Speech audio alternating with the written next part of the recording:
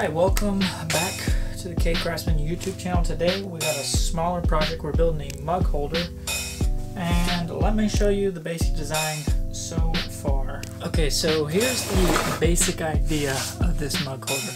It's going to be about this tall. It's going to be able to hold 8 mugs, and it's stacked with ash and white oak. Now this was 8-quarter white oak and ash that I bought to use for this project, and so basically it's going to be like this, and the device that's going to hold the mugs will be a dowel, not this thick, probably like a 1/2-inch dowel or like a 1/4-inch dowel, but it'll run through so it'll stick out the sides of this, you know, it'll only be that long, and the mugs can hang off of it 4 sides and then along the top.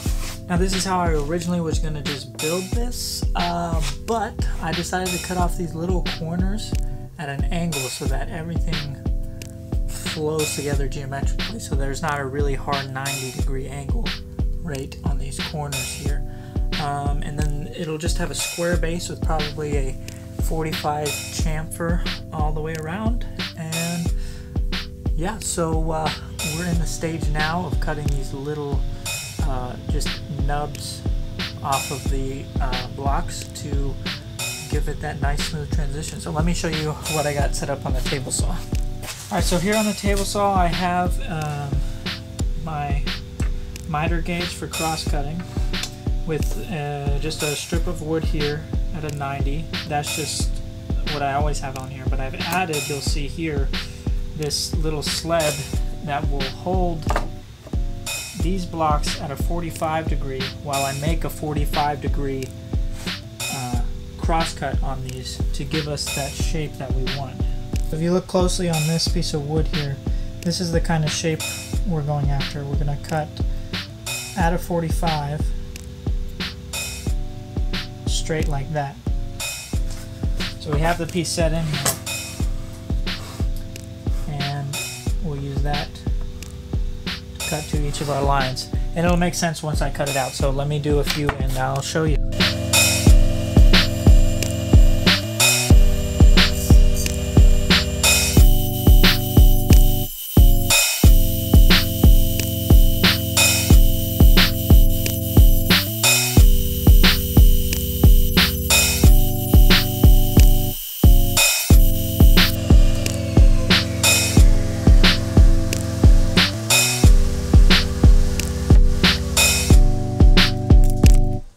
So here you can kind of see what I'm talking about with making those cuts on the corner, so that when we stack the next piece on top, it's a nice smooth transition, and it'll have it on the top side of this too, so that that line will kind of continue through the piece, and I think it's going to look really cool.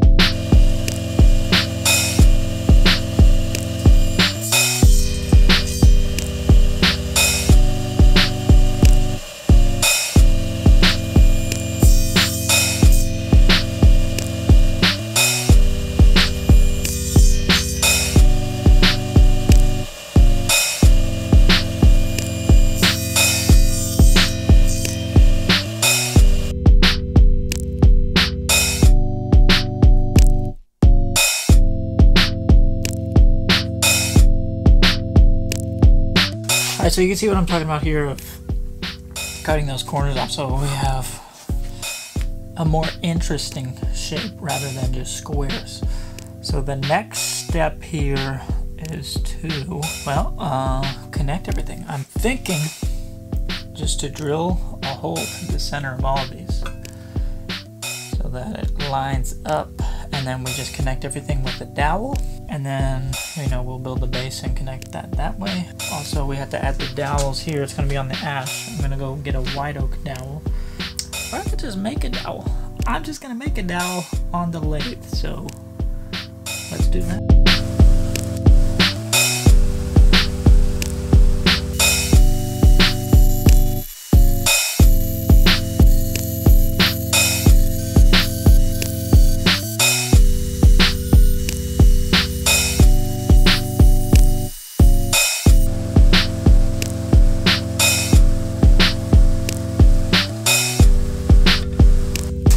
so we're back at the lathe, and I was going to drill these holes with the drill press, but then I figured this should work pretty well in the lathe. So I just chucked these into this bowl turning chuck there. Yeah, and then we just drill a hole through. Okay, so yeah, this is how this will work here. We got at the top one, the middle pieces will have a through hole all the way in it. It'll go on to that like that. The next one up onto it. So yeah, we're just gonna drill the next two holes in the yoke pieces. We got the ash ones done, and we could start assembling this. Now time to glue it up.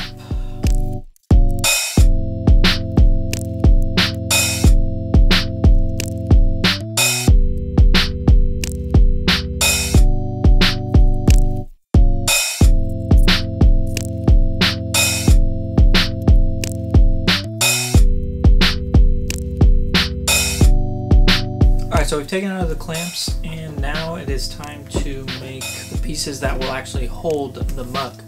So those are going to be just a square dowel here, attached like that.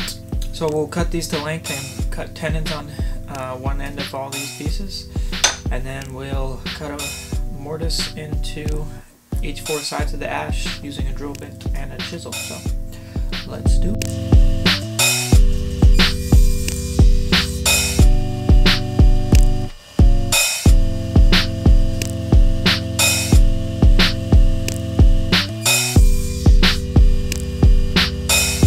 So I've cut everything to length here on the table saw, just using this miter gauge with the little stop block.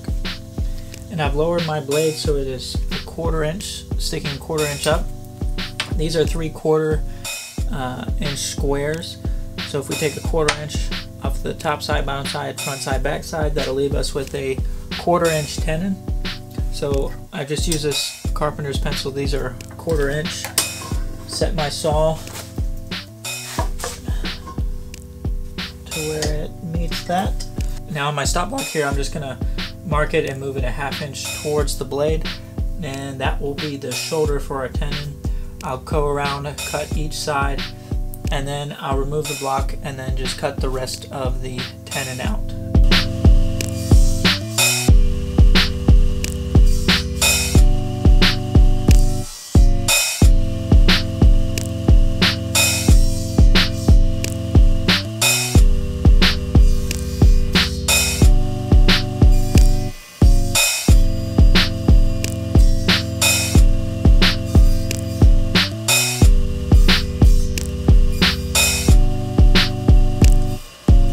Okay, so originally I was just, going back and forth and cutting the tenons horizontally like this, but I decided to make a little jig here so I can cut it vertically to save time, because I have 8 of these to do and there's 4 sides on each, so that adds up to a lot of time.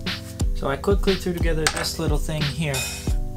Now I'll come closer and show you what it does. Okay, so here's how this jig works. I take the piece, we have the shoulder cut done and the depth of the tenon, and we set the stop block here so that it cuts just that little bit off of the depth of the tenon, so it's about 1/8 inch, and we stand it up here.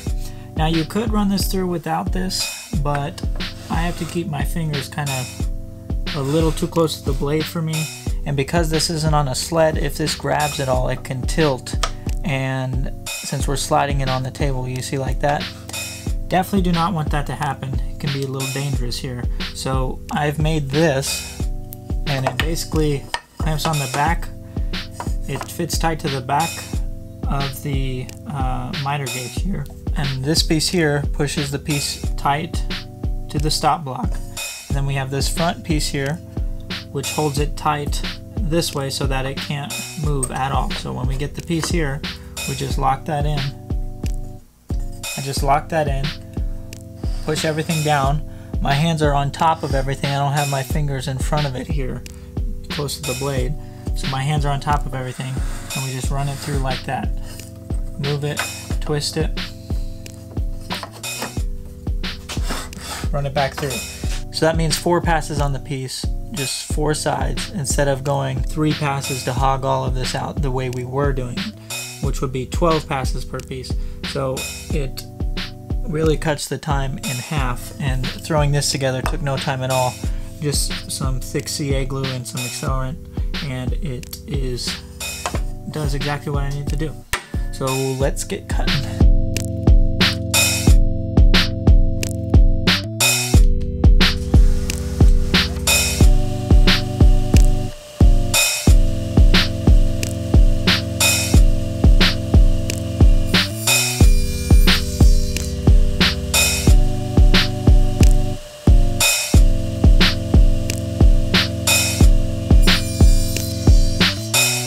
So as you can see, this method is a lot faster compared to the very first way I was doing it. And so sometimes you just have to think of different way of cutting things to give a better result. Now, you know, we could have ran it through flat, but put the dado stack on, but then we had to change the blade out and put the dado stack on. And for this, I just wanted to not have to mess with changing the blade or anything. So cutting it like this works fine. And now, if I ever decide to make these again, I have this holder here to cut the tenons for a 3/4 piece. So if I'm ever making tenons on 3/4 by 3/4 stock, this piece will help me to hold everything in place. So let's cut the rest of them and we'll move on to the mortising.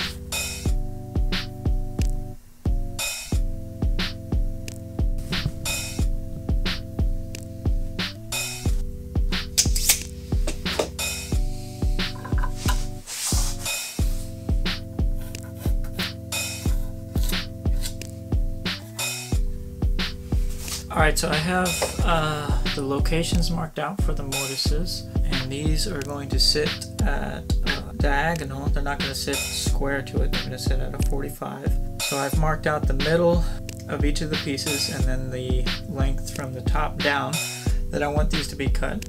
Now I could have and maybe should have cut these before assembling this piece, but too late for that, so we're just going to drill out these holes with a 1/2 inch hole, and then we'll use a chisel to cut the diagonals.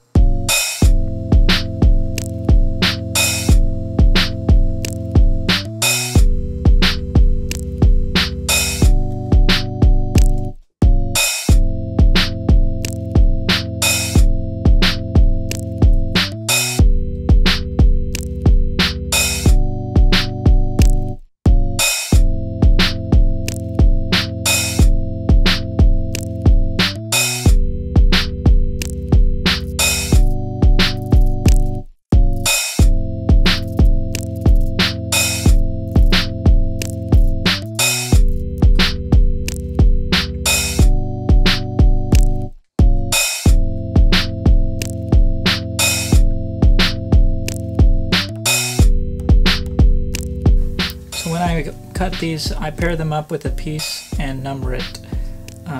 Everything should be almost the same, but it's always good to number things and put things exactly back how you had it, so that way when you go to do the glue up, if there's a piece that's just a little bit off, you're not scrambling to try and find, oh, which piece went where. If you number everything, keep everything the exact same when you do a dry fit, it'll turn out a lot better and you won't have any problems gluing up.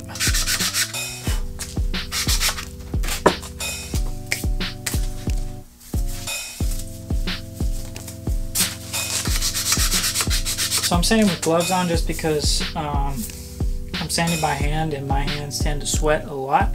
So all the sweat and dirt coming from my hands, I don't want it to get onto the wood and stain the wood more. As you can see, this piece looks a lot darker and more yellow than this piece, and that's because I've been constantly working with it with my hands. So I want to keep my hands off of it and my oils and stuff off my hands. Excuse me, not off my hands, off the piece itself when I'm sanding it. So that's why I got the gloves on. Now it probably would have been a smarter decision to cut all the mortises before I assemble the 4 pieces together. and then I would be able to individually sand the pieces. But you live and learn, so next time if I make this again, I'll definitely sand and cut all the mortises and maybe even attach them and glue it up before I do the final glue up of the full thing. But like I said, you live and you learn, so we'll keep on hand sanding. Alright, so I got the piece sanded. Gonna glue the tenons in and build a little base for it.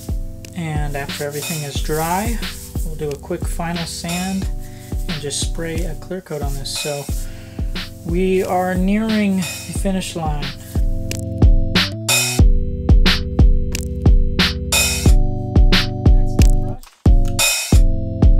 So you might be wondering, how do I know which one is which? When I've sanded everything, I wrote the numbers on the bottom here, so that way we know where every one goes.